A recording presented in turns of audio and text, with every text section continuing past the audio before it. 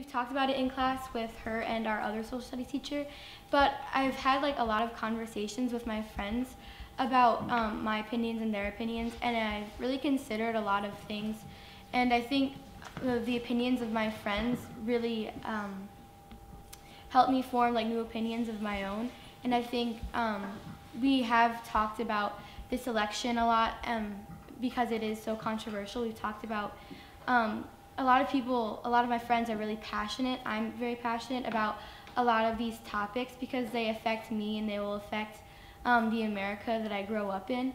And I think talking about civics is really important, not only with your friends, but also in a classroom environment, because there you can really be respectful and have a respectful and mature conversation with each other.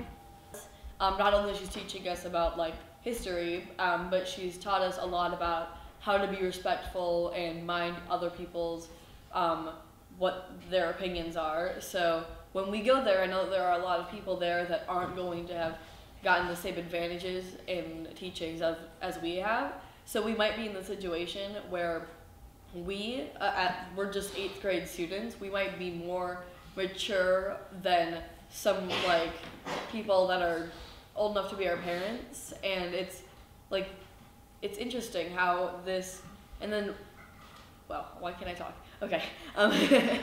With what we've learned, we've come to see people differently and listen better. So I think that people around us are going to be getting into fights because of what they haven't learned. But we've gotten so far that I think that this trip might go pretty smoothly with everything happening around us because of what we've learned. We've also known I've known most of the people in this room for 8 or 9 years.